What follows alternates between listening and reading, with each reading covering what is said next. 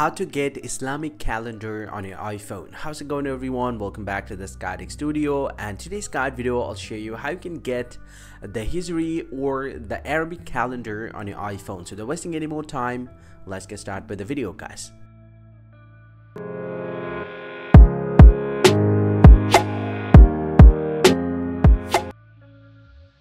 Well, so now to get the Islamic calendar right on your iPhone, simply go ahead and open up the settings application from your device and then scroll down and tap on apps at the very bottom right here. Now once you're here, just scroll down and tap on calendar. Now once you're here inside the calendar, you just need to scroll down and he'll get to see the alternate calendars. You just need to tap on this one and he'll get to see a few different options. So you just want to select the very last option from here, Hijri. This is the Islamic calendar. Now once you have select this one, you just need to get back to the home page of your iPhone and then go ahead and open up the calendar, and he'll get to see your calendar.